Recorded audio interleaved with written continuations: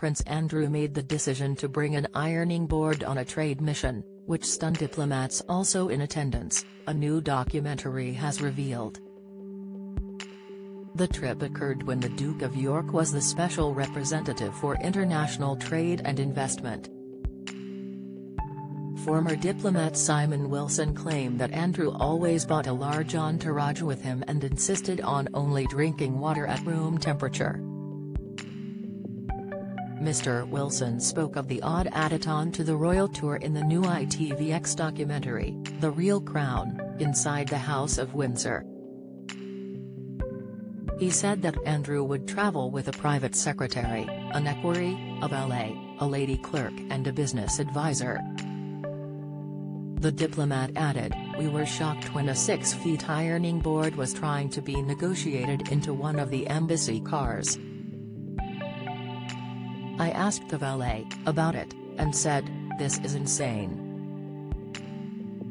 Royal family live, Sussex is still dithering over bringing children to King's coronation. The valet's reply was, "No one knows how to iron His Royal Highness trousers like me."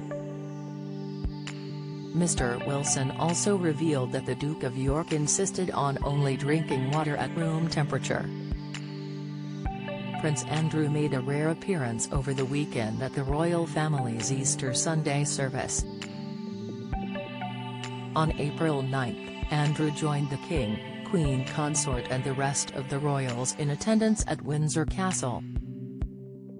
Tony Robinson details Prince William's TV request while receiving knighthood. Andrew, who wore a dark suit, walked into the church next to Princess Anne, and just behind his brother and sister-in-law.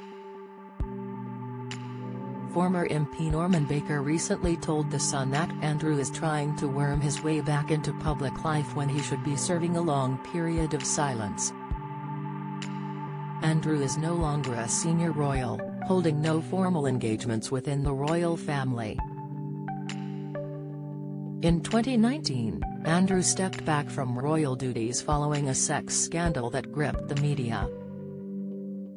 Following backlash from his disastrous Newsnight interview with Emily Maitlis, Andrew asked the late Queen for permission to step down.